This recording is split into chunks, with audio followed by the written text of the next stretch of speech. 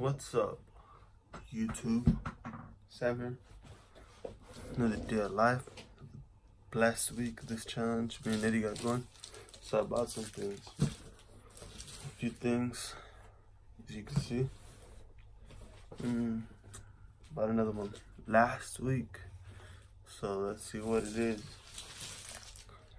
Let's get into it. Let's see what's in the box and in the bag. What's in the bag first? Let's hope I didn't rip anything. What can it be?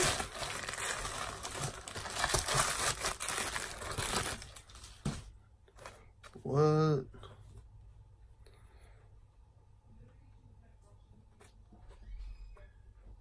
It's a book. Ooh.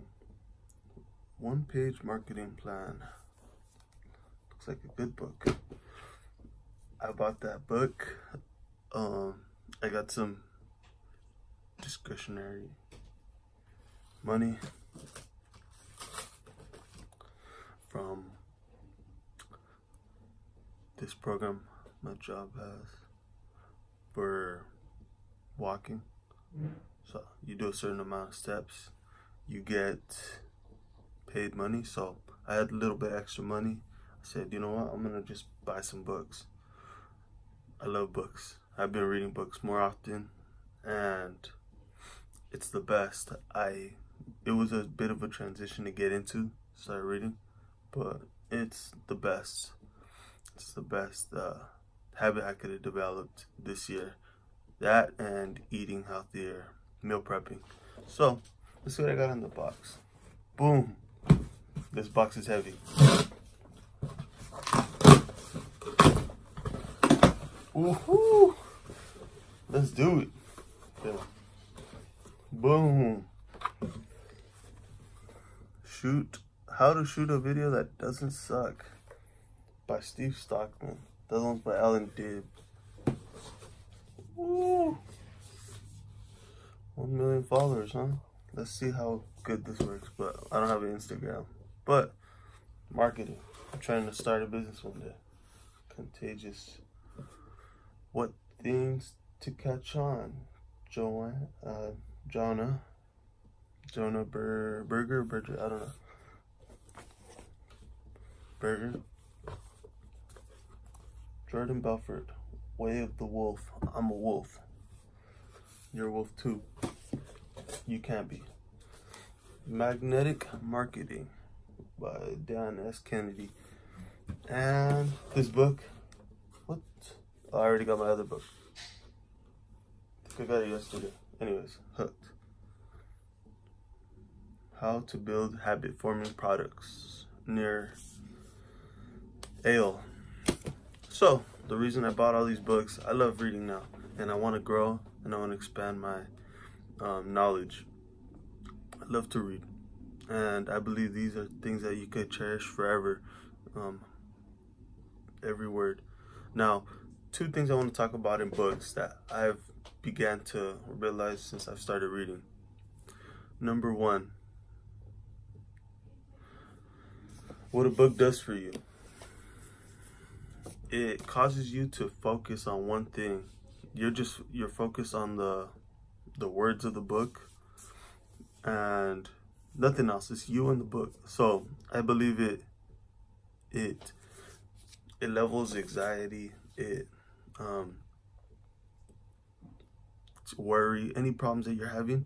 When you pick up a book, they all go away because you start to focus on the letters that you're reading, the concepts that the author's giving you through the words on the book. Your overall focus shifts from whatever your focus is on to the book.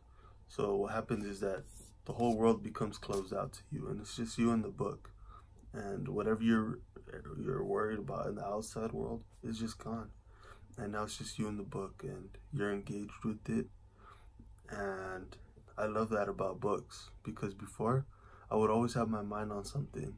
It would always be on 10 things at once. It would be on relationships, different places that I was at, and not relationships with girls. I mean, just relationships with people and things like be at work, it'd be at church, it'd be at school, it'd be at my family's, what's on social medias, and what I'm gonna eat later.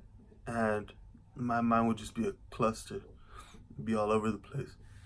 Now, whenever I pick up a book and I start to read, I realize that my mind is very focused. It's very involved in one place, and what happens is that when I'm done reading the book, I'm like thinking, yes, Mom? Yes, your shirt. Thank you. Oh, you can put them, yeah, right there. So, yeah, when I'm reading, that's what happens. And let's see here. Number 2 would probably have to be, let's see here. Number 2 is probably the fact that when I read a book, there's something special about this person who wrote this book.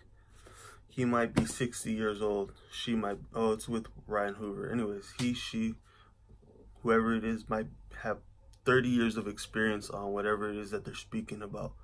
All of these books have certain wisdom to them.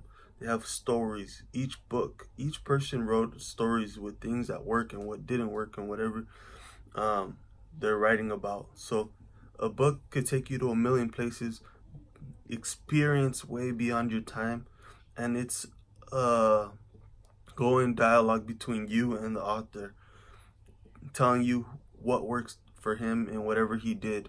So if you get a cookbook, you're gonna learn about cooking, things that you've never experienced before. But a chef who went to college, went for 10 years experience in college, will tell you what works for him and what doesn't work for him. So you just took a huge shortcut. Say a business person for 10 years was studying business and went through so many failures. You don't have to experience those failures. The person writing the book has experienced them already and is telling you what works and what doesn't work. So I also learned that. I learned a lot of things relating to relationships with people, friendships, habits, and all of that. And I've experienced them to go better just because of the fact that I was able to sit down and read about it and experience firsthand, third person as to with that relationship, understanding that they went through it, and I could understand and maybe even put myself in their shoes and understand, you know what, this person is probably very right on what he's saying, and he is right. Of course, he did go through it, but how can I make it to the point where I'm almost even empathetic of it and like saying I'm in that position now.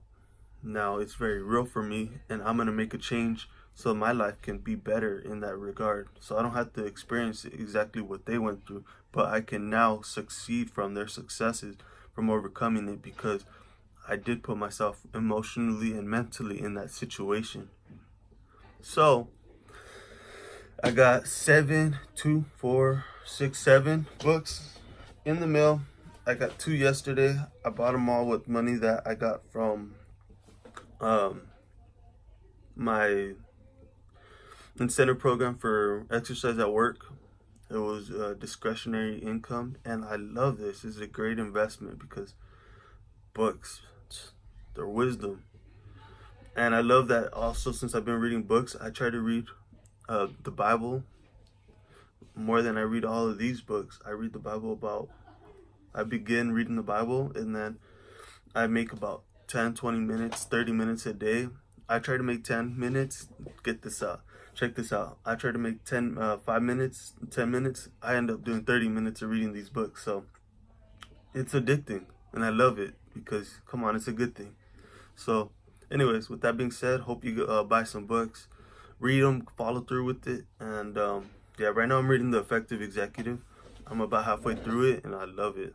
I'm loving it, and I want to read it again. I want to read it a few times. So God bless, take care, peace out, read books.